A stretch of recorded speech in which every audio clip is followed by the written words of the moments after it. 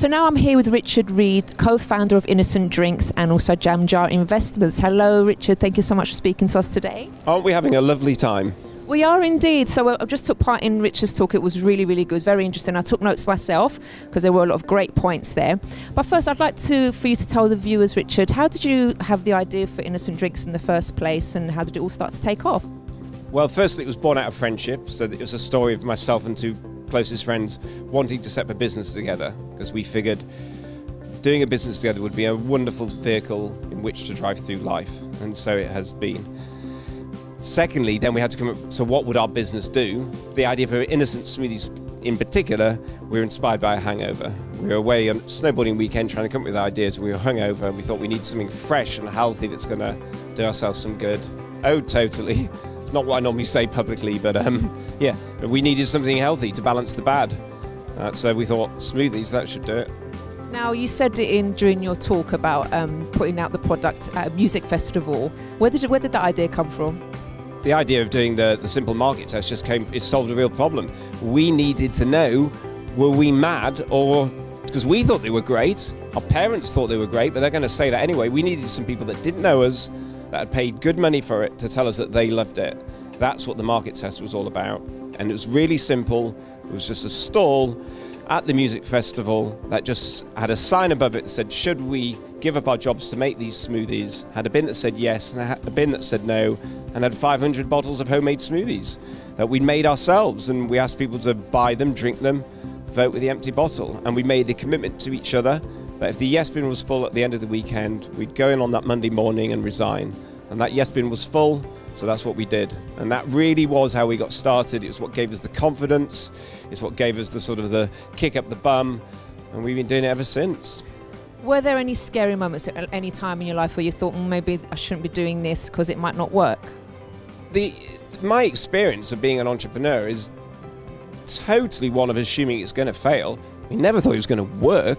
I mean, and nor should you really, because statistically, it is much more likely to fail.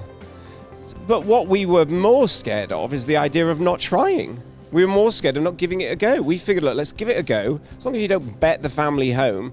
Well, think of Dr. Pepper. What's the worst that can happen? If you start and try and set up your own business and it fails, you'll have learned a colossal amount, which will set you up with much more likely to be successful the second time. Or if it works, it works. Happy days. So you can't lose. You either win small, which is you get the learnings, or you win big, which is you get the results. Richard, what's been your most challenging time, would you say?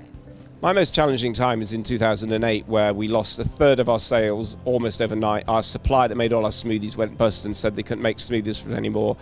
The bank wanted the money back that we borrowed from them, and we couldn't pay them, so they were going to foreclose on the business. Everything that could go wrong did go wrong. We had to make people redundant, we had to raise money, we had to find a new supplier. It was the nadir of the storm, but we got through it. And actually what happens is, as Margaret Thatcher would say, never let a good crisis go to waste. What it meant was we stopped doing the nonsense stuff. We refocused on what was important, which is getting beautiful, healthy, natural, delicious drinks to people, and don't get in the way of that. And the business came out stronger. We lived to tell the tale. And you were noticed by Coca-Cola. Can you tell us about that? Yeah, I mean, Coca-Cola rang us from the second year we were in business, and we'd always say the same thing. It's really nice to hear from you guys. By all means, send us some free Coke, but we're not looking for funding. In year 10, we ran into trouble. We were like, oh, hi, yeah, well, funding, why not? So it was good to have, here's a rule that I was given: make friends with people before you need them. They were good guys. Hopefully they thought the same about us. When we needed some money, we ran Coca-Cola. And there was a time obviously that you decided to move on and sell the business. What was that like? Was that kind of like you wanted to hold on, or were you ready to move on? Oh, look, I'm a really, really lucky guy. You know, we left 15 years to the day that we started. It was the perfect time. I wouldn't have wanted to leave a day earlier. I wouldn't have wanted to stay a day more. We've stood down. The last job we did was appoint the management team to run the business. It's guys that we've worked with now for years and years and years at Innocent. It was an entirely innocent takeover of Innocent. Not a single person lost their job. We'd given shares to everyone in the business, so everyone made money. And now the business has flourished. It's better, and I mean this from the bottom of my heart.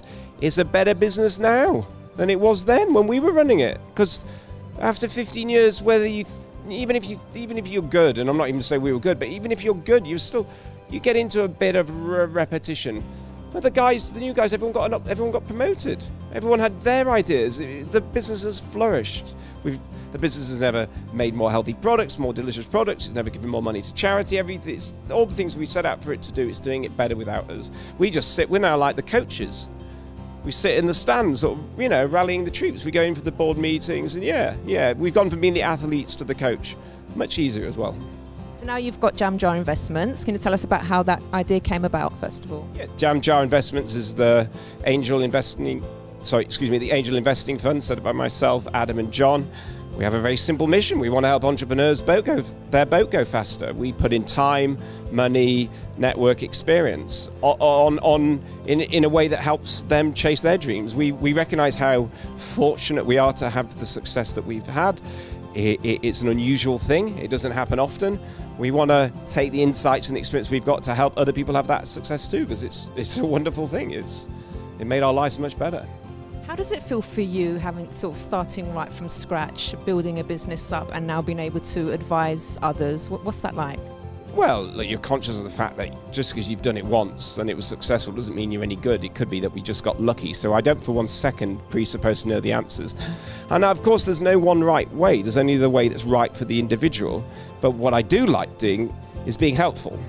I think the purpose of life really is to help other people. So if we're in a scenario where entrepreneurs come to us and want our advice and it helps them make the right calls, that's a very rewarding thing. And it also means, quite frankly, I don't have to sort of stay up to midnight worrying like I used to when it was me making the decisions. So, as I said, the best analogy is we've gone from being the athletes on the track to the coach now, supporting, developing, helping the athletes.